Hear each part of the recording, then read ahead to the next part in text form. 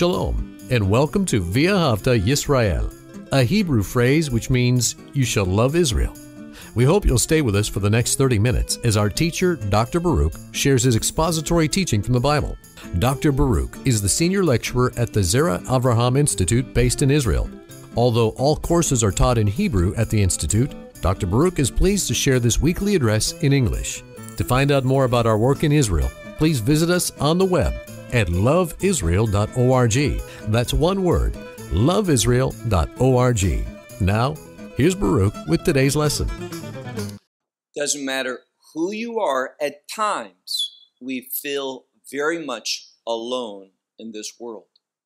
And what I mean by that is we feel as though God is distant from us. Now, we know His Word. If we are in His will, if we are part of His covenant people, if we are serving Him, God is with us. In fact, the Scripture says for a believer that He will never leave you nor forsake you. We can claim that promise that He is a very present help in times of trouble. But nevertheless, there are times of trouble, and we don't experience God. We don't seem to be receiving answers from our prayers. And we find ourselves, at least in our inner feelings, to be let aside, alone, abandoned. None of that's true, but we feel this way. So in those times in our life, what should we do? Well, one thing we should do is turn to the Word of God and not base our feelings upon what's going on around us. In fact, don't give much attention to feelings. No, cling to the truth of God, and in doing so, the truth of God will change your perspective and will impact how you feel. Take out your Bible and look with me to the book of Psalms and Psalm 10. The book of Psalms and Psalm 10. One of the things that we see in this psalm is that there is no inscription, no message to the chief choir director, no instruments given for the accompaniment of this psalm being sung or chanted in the congregation. No, in many ways, this psalm, Psalm 10, is a very personal and private psalm, one that one reads alone. In those difficult, maybe even dark times when someone feels abandoned and God's help, His promises, His presence simply is not being experienced. Psalm 10, when we read all of it, we will find comfort and we will find insight that will give us a right perspective in those times of difficulty. Look with me to verse 1. Here again, we know nothing about the author of this psalm, but notice how he begins. He begins with the word why.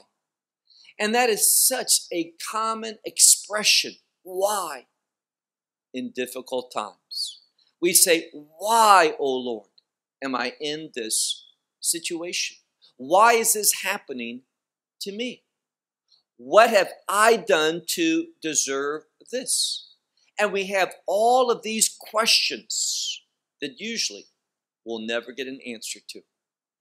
We need to hold on to the truth of God and not say, why is this happening to me? But how should I behave? What should be my mindset? How should I worship and approach the living God? And this is going to be one of the outcomes that we learn from Psalm 10, verse 1. Why, O Lord, do you stand at a distance? Now, this is how this author feels, that God is at a great distance from him. He feels, as I shared, alone, abandoned. So he says, why, O Lord, do you stand at a distance? And the implication is that he's alone, that he's by himself, and that God has left him. But we need to remember truth. Don't be governed by how you feel. Be governed, be under the authority of the truth of God. God has said, I will not leave you. I will not abandon you. We are in a covenantal relationship with God, a new covenant and an eternal covenant. God is the keeper of that covenant. It's not up to us. We can have assurance. So even though we may feel that the Lord is standing at a great distance from us, that is not true. Secondly, this one feels as though God has become invisible, that he was there with them and that he has disappeared. He says, and we take that first word, why, and we continue with it in the second part of verse 1. And why have you disappeared when? At these times of trouble. Now, normally when things are going well, we just assume that God's with us. I mean, if we're experiencing blessing and deliverance, things are going very well in our life, we say, certainly God is with us. And he is. But when things are going difficult, we say, where's God? Well, God has not departed. God has not become invisible. God has not ignored us. That's what this word is always referring to, a God who is ignoring, a God who is disappearing, a God who has vanished. That's not our God. This individual, because of his affliction and troubles, because of the enemy, all these things have brought about poor theology in his mind. That God has departed, that God has disappeared, that he is not there. False. God is with us. If you have experienced redemption through the blood of Messiah Yeshua, then you can be assured the outcome of redemption is intimacy with God. I shared with you many times that the redemptive name of Messiah, according to the Jewish scholars, is Emmanuel, God with us. So God is with us. Just because we may not experience that in our senses, how we see, what we hear, what we feel, those things don't determine truth. How I feel does not dictate reality. We know an individual went in for his annual checkup. Doctor says, how are you feeling? He says, I am feeling great. Doctor was pleased by that. They did some tests and they found out that he was very sick. And soon thereafter, he began to deteriorate with cancer and died. So even though at that time he was not feeling the effects of cancer, his body was riddled with cancer. So feelings do not always reveal fact. Truth is related to fact. Let's press on to verse 2. He says, in the pride of wickedness, and realize that these two things go together. Gava, pride, and wicked activity. Learn this principle. When I operate in pride, that is, when I put myself first, let me say it another way. When you have an anti-Torah mentality. Why do I say anti-Torah mentality? Well, Paul teaches in the book of Galatians, all the Torah in one statement. What is that? You could probably say it with me. V'ahavta l'reacha kamocha. Love your neighbor as yourself. That is the message, the primary message of the Torah. Love your neighbor as yourself. Pride is the exact opposite of that. So when I'm acting pridefully, when I'm acting against the Torah, what can I expect? I can expect to behave wickedly. And that wickedness is going to be directed at other individuals. Look carefully at verse 2. He says, in the pride of wickedness, he will persecute. He will pursue for the purpose of afflicting suffering upon who? Well, the next word is the Hebrew word ani with an ein. That means one who is poor, one who has been impoverished, one who is afflicted. And here's the message. Someone who is prideful, he is going to behave wickedly. And who is that wickedness going to be aimed at? Those who are vulnerable. This word ani speaks about those who lack resources, lack ability, lack things. And therefore, because of what they lack, they are easily exploited. And it's pride that discerns, there's that one. He's in need. He doesn't have much. And therefore, he's easy prey for me. That's what pride does. So realize, when I'm thinking of myself first, when I'm anti-Torah, what's going to happen? I'm going to act in wickedness, and that wickedness is going to be oppressive towards other individuals. Second part of verse 2, it says here, Yi tapsu. This is a word, it's the nifil. What is the nifal about? Well, the nifal speaks of the passive. So they will be seized. When you are prideful, when you are behaving wickedly, what's going to happen in the end? What's your future? It says here, such people, they are going to be seized by the plans that they have devised, their thoughts. I'm reminded of another scripture where it speaks about those who lie awake in their beds. And they're waiting for the next day. They can hardly wait for tomorrow because they have these plans of achieving at the expenses of others. How does a true man of God, a true woman of God think in the night? They may lay upon their beds thinking, who can I bless tomorrow? Who am I going to encounter that I could help, that I could assist, that I could act in a way that is going to be a testimony that I belong to the living God. This God who loves, this God who is compassionate, this God who is indeed a help.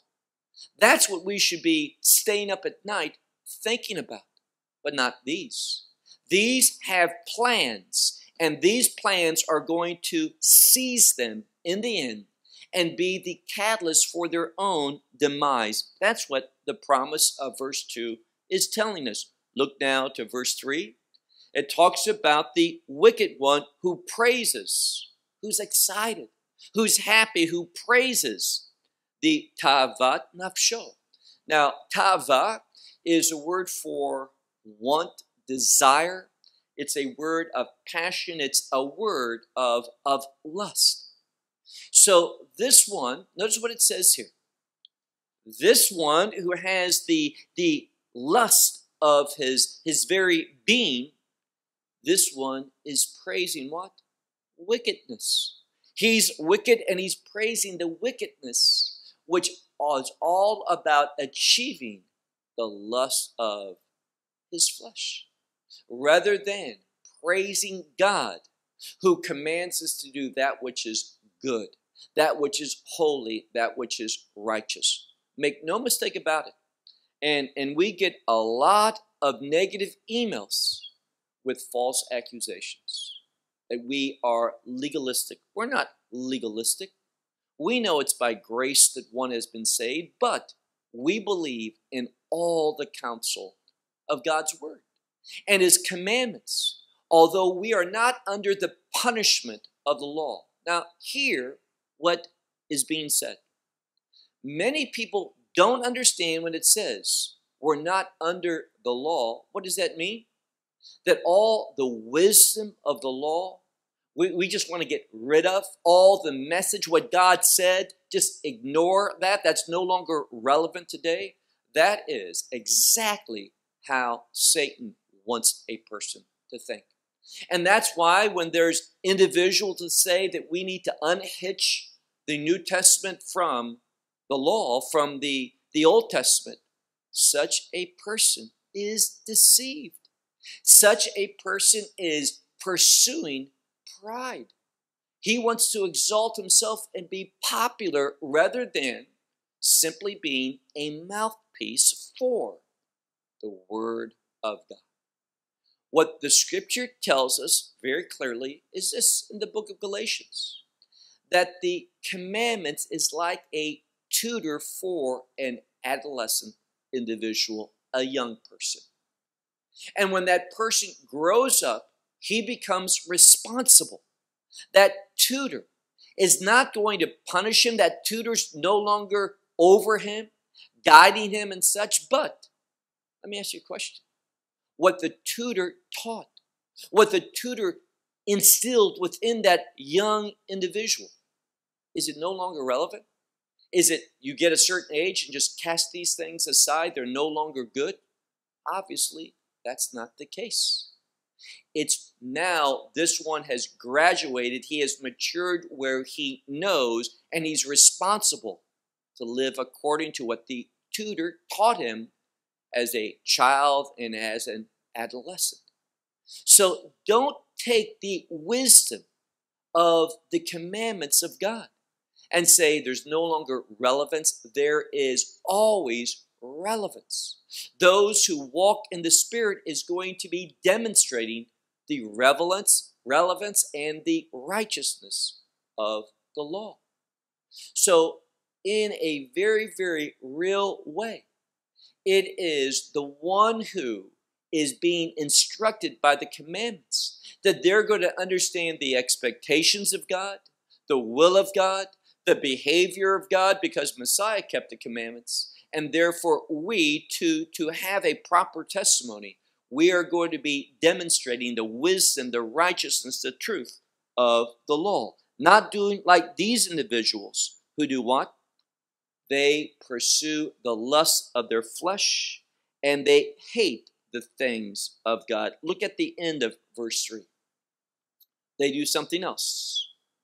Uvotsea berach. What's that? Well, the word berach here is the word for blessing. And what are they blessing? Well, the word here is the word for getting profit. And that's what some are all about. If you get a profit, that is, if you achieve what you want, then you're blessed. Not necessarily. There's a lot of people that achieve exactly what they want, and they're the most miserable of individuals. Think about how many people who are in Hollywood, who have great wealth, and what do? They end their life. You say, well, it wasn't intentional. Well, maybe it wasn't, but they were taking drugs, and they took more drugs and more drugs and more drugs until it killed them. Why? They were trying to escape. They weren't finding satisfaction. See, when you're putting things into you, it's because you feel a lacking. You're trying to get something.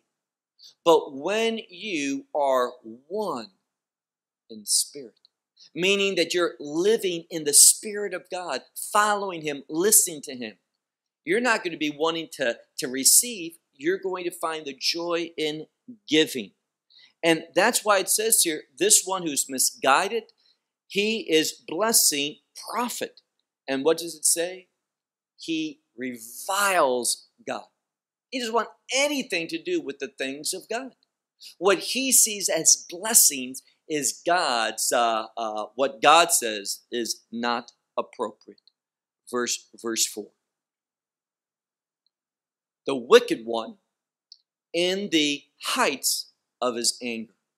Now, that's exactly what it says. Rasha, this has to do with wickedness, the wicked individual. And it says, Ke Gova. What is Gova? Gova is height. And apo, the word af, is in this case, is anger. So wickedness in the heights of anger. What does that teach us?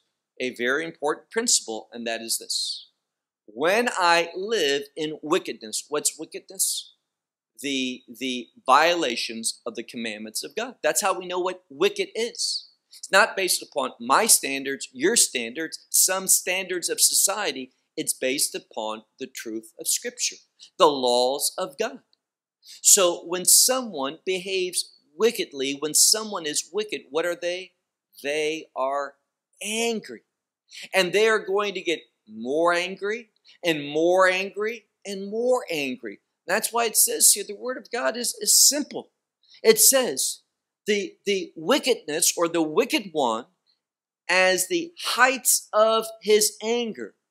What is he going to do? It says, Bal Yidrosh. What is that? Yidrosh means to seek something.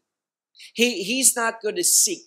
Anger causes him not to seek that which is good, not to have an expectation of that which is right. Anger causes him to just destroy, to break through every standard, every barrier, every boundary that society has. He's going to do what is right in his own eyes. And this is why he says, keep going on. It's En Elohim Kol Me Zimotav, which means in his plans there is no God. So he's not going to seek God. He's not going to expect anything from God because his plans have taken into account there is no God. And this is becoming very, very attractive. Now, we're in Psalm 10, and in a month, we're going to be in Psalm 14. I just want to give you a little preview. We'll come back to this in 4 weeks. But when it says in Psalm 14, the fool has said, there is no God. And that's why there's instruction here.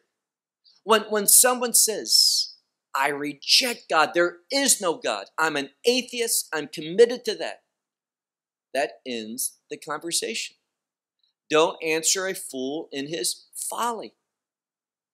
And what we see here, going back to our text, this individual, well, what it's saying here is, and this is godly counsel to us, God is telling this individual that seems to be abandoned, to seems that he's alone, that God has left him. He's saying, what's the alternative?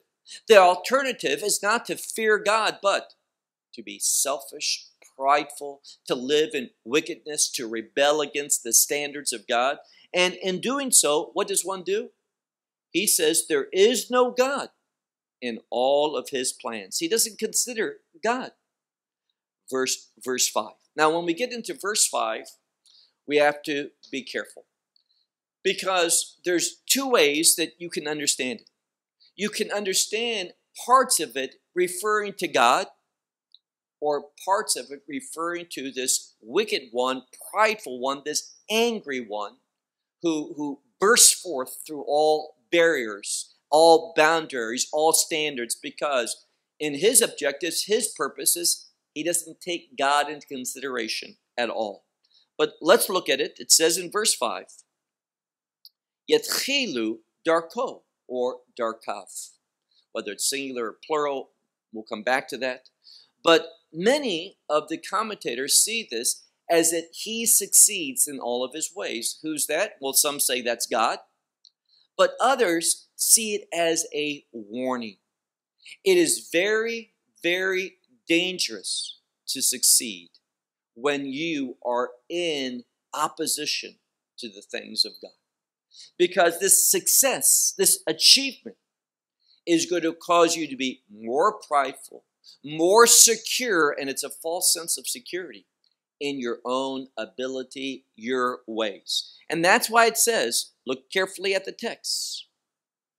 It says, they that succeed in their ways all the time. What do we know about them? Well, they say this, Marom mishpatecha migdo. They are thinking that your judgment, meaning God's judgment, is beyond them and is not before.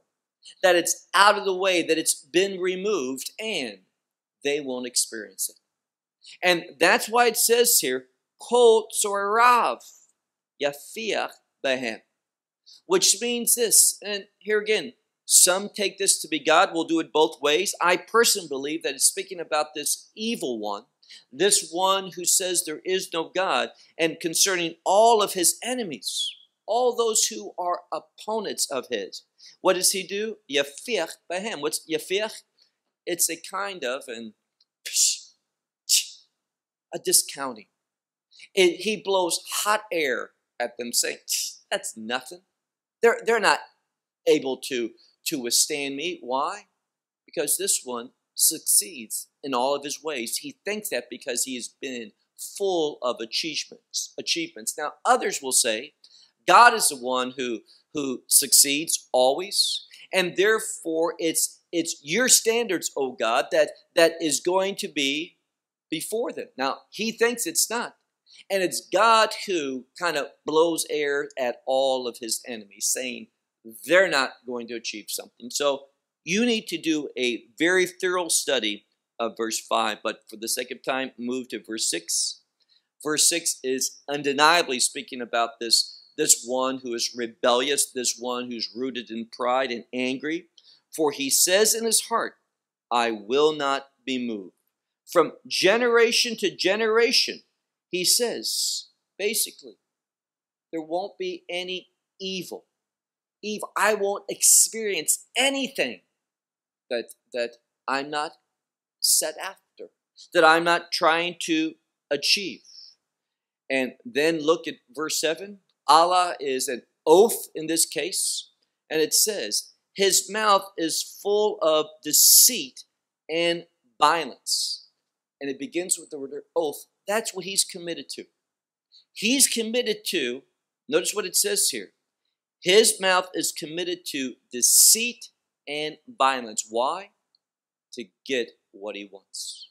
He's got to have it at all costs, meaning that if anyone stands in his way, he is going to destroy them. Under his tongue is trouble and a different word for wickedness or iniquity. This is this one, and what the scripture is trying to share with us is this. We have two options and only two options. That's usually how it is with God. We can say there is no God and pursue and be driven by the desires of our evil inclination. To be prideful, angry people that are willing to destroy anyone that stands in our way and keep us from getting what we want. And we will grow prideful, believing that we will achieve, that no one is a match for us. That's satanic. That's what Satan, we're studying the book of Isaiah also each week when we were in verse 14. That's the satanic mindset, that he is going to have victory over God, that God's ways are not going to win out. That is false. That one has been deceived by the father of lies because the father of lies has been deceived. So this one has taken an oath. His mouth is full of deceit and violence, and under his tongue is trouble and iniquity or wickedness. Verse 8. This one, in order to get what he wants, he sits in ambush in the courtyards. Now, this word, some translate it as villages, but it's not. It's the word chatzarim. It's the word for courtyards.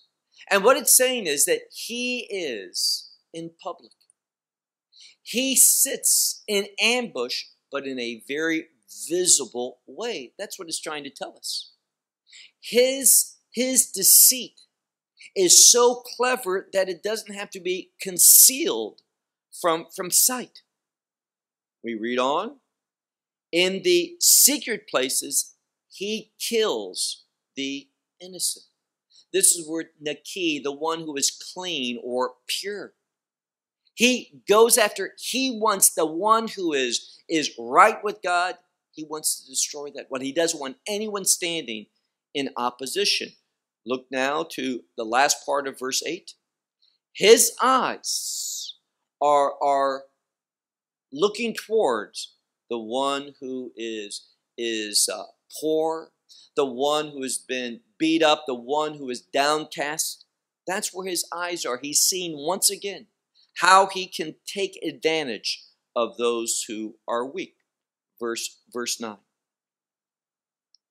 He sits in ambush in the secret places as a lion in the den. And he waits in ambush in order to snatch away, to capture once more the afflicted one, the impoverished one, the poor one. He will snatch the poor and with his drawing into his net. So he is cognitive in his wickedness. He's got a plan. Remember, his plan does not consider God whatsoever. And the one who is weak, the one who is impoverished, the one who is inflicted, the one who's the most vulnerable, this is who he's going to go after. He conceals his real intent, but he does so in plain sight. Verse 10, we read here, and he will crouch and he will bend and he will fall among his power. And who's this? Well, it's the one who is weak and impoverished and in a poor state. So this one who is prideful, this one who is full of anger, this one who is committed to his ways, what is he going to do? He is going to try to bow down, crouch, hide himself in order that with his power that he can cause to fall, who? Those who are the misfortunate ones, those who are the weak ones. And it simply goes to show that he is purposely, with intent, going after the ones who are the most vulnerable. And that is indeed the character of Satan, not the one that we put our faith in, the one who sees someone who is downcast, hurting, and what does he do? The man of God, the woman of God wants to lift them up. We want to be a blessing. So we see these two ways of behavior. Now let's go on to the next verse, verse 11. He has said in his heart, God has forgotten.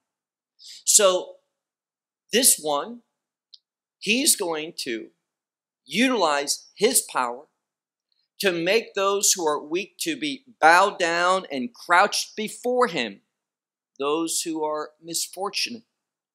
Because he has said, verse 11, in his heart, that God has forgotten, that he has hidden his face, and that he will never be seen. That's what this one is thinking. God is not going to be visible. God is not going to act. God is no more, that he's forgotten his standards. Now, one of the things that this scripture is showing is that this one is defiant and rebellious. Whenever God, and he thinks this is the case all the time, is not immediately seen, whenever there is injustice that is prospering, these wicked ones, these prideful ones, these angry ones, they amass to that location. And they do so because they think God's forgotten and they don't know who God is. God does not forget anything. Verse 12. Now we go back to this one who is crying out, the author of this psalm. And we are once more reminded of his thoughts. He says, verse 12, rise up, O Lord. God, lift up your hand. Do not forget the humble ones or the afflicted ones. It says, On account of why should the wicked revile God? And this is this word for revile, to abhor, or to think that God is no more. And notice the term Elohim is used, that he reviles the judgment of God. And he's counting on that type of God is no more. And that's why today many people, and we see in this generation more and more individuals, they identify themselves as atheists, or simply, I don't believe in God. Not the God of the Bible. Why? Because they want to live unrighteously. They want to believe there's no God so they can pursue their objectives. Because if there's no God, there is no godly objectives. Therefore, I'm in control. That's what this one is thinking. He says in his heart, Lo tidrosh. God will not seek an accounting, and it's simply a defiance here of a judgment day. And that's why this whole concept of judgment, and I think about these prosperity gospel people, also these individuals that are only good news, only encouragement and such. And I have a warning, because there's one in particular, and he wants to elevate the Gospels. And I'm speaking about the books of the Gospels, Matthew, Mark, Luke, and John. He elevates them, and that's fine, but he does so above that of rest of Scripture. That's not good. But here's the problem. He really doesn't elevate the Gospels. He distorts the account of Messiah. He distorts the teachings of Christ. Why? Well, if you read any of the Gospels, you will find that Messiah spoke quite often about judgment, about punishment, and about hell. In fact, there's more about punishment and hell and condemnation in the Gospels than in the Old Testament. When you look proportionally at the amount of verses, by far the Gospels speak more about judgment and condemnation and hell. But these individuals, they want to say, oh, we're gospel-minded, but they do not speak what the Gospels say. And that is because they want to distort the God of Scripture. Why? Because the God of Scripture is not popular today. So be it. That's okay. Because the teacher of the New Testament, Yeshua HaMashiach, Jesus Christ, does he not say in the Gospels that the way is narrow and difficult and few find it? Therefore, why should we have a distorted gospel, a wrong biblical presentation that fills stadiums when it's not the truth of God? God's not going to be pleased with bringing people to a distorted gospel. No, these individuals, they choose only half or a quarter of what the gospel account really states about Messiah and his teaching. And that's what we see here. That they say, oh, God has forgotten. God will not require judgment and accounting. There is an accounting day. Now look at verse 14. You will see, this is what it literally God has seen, for you have, speaking about God, you have seen trouble and anger. And he says, you have looked, and in your hand you will give recompense.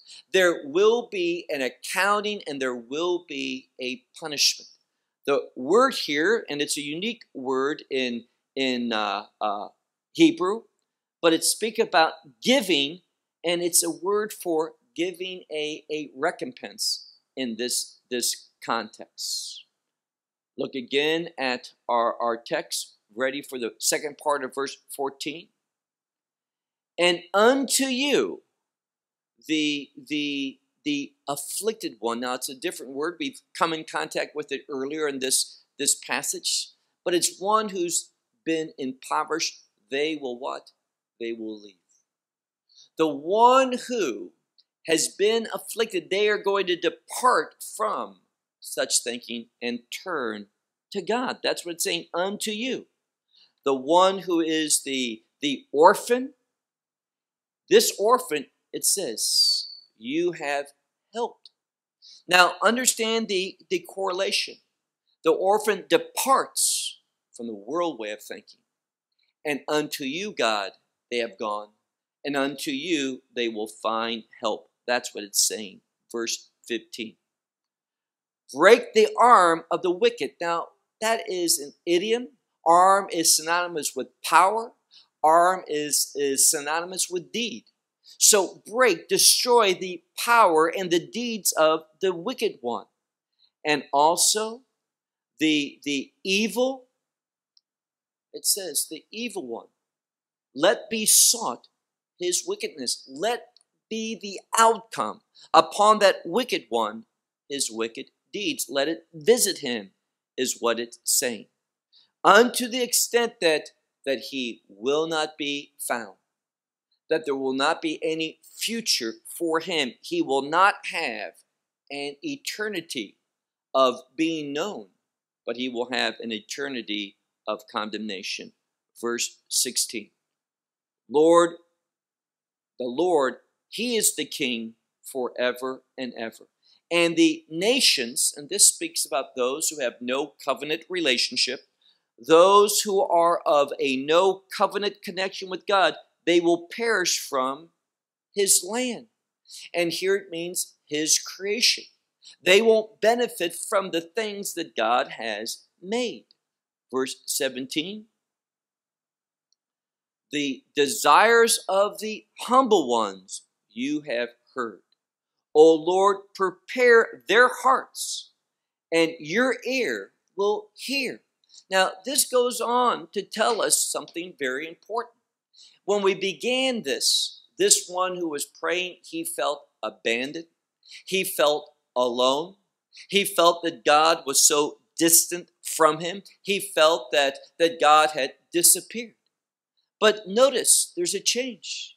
He's speaking out in confidence and in faithfulness. He says, the desires of the humble ones you have heard. And the Lord, you will prepare their hearts, and your ear will listen in order to judge the orphan and also the one who is basically treaded down, beat up, those who have been oppressed. And then finally he says, last part of verse 18, there will no longer be again in the earth the one who brings terror upon man. Now it means upon humanity. When God does this, he has heard, he knows, and he is going to move. And when God does, he is going to remove from the earth, from his creation, the one who brings fear. And this really gives us an indication of the problem of the psalmist. He was fearful. And when we are fearful, what it's saying here is this: when we are fearful, it distorts our perspective, the right perspective that we should have. It's only with God, God's truth, that we'll see things properly. And God makes a promise, we'll close with this, that God, he is going to judge, he is going to vindicate the orphan and the oppressed.